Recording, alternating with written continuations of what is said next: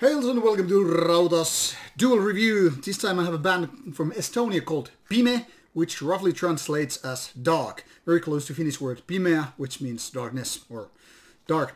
Anyway, this one is a curious band founded in 2003 and so far only 2 EPs out. And actually it seems one of the EPs here, it was released originally as demo in 2010 and then 2019 was the later one released. However, these reissues, or the reissue, if you can call the EP, other EP, that is from 2020. So 2019-2020, that's pretty much of the whole band. And to be honest with it, these two could be very much siblings. That is, they are very, very much like each other. Both are EPs and both have the same kind of a music that is kind of a groovy, melodic, mid-tempo black metal with some good ideas and definitely good production, but not exactly great in music. I'll get into that in a little bit. But first, let's take a look at these ZDs or CDRs, as the case here seems to be. So this is very much a self-financed project so far. This is Akivasha and features a handful of songs and very simple design, having some sort of a druid or something with a edged weapon in her hand. And there it is, the CD, which is CDR. And here we have the CD inlay. This is Akivasha. And then we have this one called, let me just get the proper idea to, pronounce it. Avanemine. This is probably some Estonian, which I really don't understand, even though it's kind of close to Finnish language. As you can see, this one is, this one features a couple of bonus tracks, which were not, it seems, on the original one.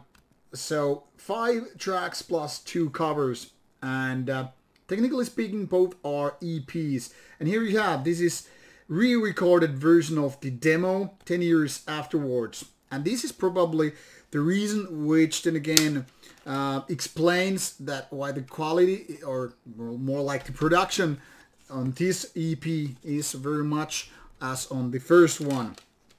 Well, first one, depending how you want to put it. Now, like I said, this band started as early as 2003, but took quite a few years to figure it out, like, hey, what's going to do? And here is the lineup, and it seems the lineup, apart from the vocalist, guitarist, bass, the main guy, so to speak, Vincent Arcarum, has pretty much changed over the years. Now, I don't know exactly why, and to be honest, it goes beyond the scope of this review. But as it is, it seems like this band has had some lineup problems, or more like, because of its nature, it hasn't really been progressing like, your typical bands releasing an album every few years and all that stuff. Now, whatever is the reason, doesn't really matter. Like I said, Akivasha features a few tracks, 5 in total, and this is some 23 minutes of music.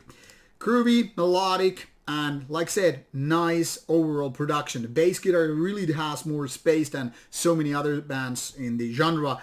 But the music is something like, it is catchy, but it could be a lot catchier. There's some nice ideas which seem to, work for the favor of the band. But then again, there are also something that I could really call more like a filler tracks.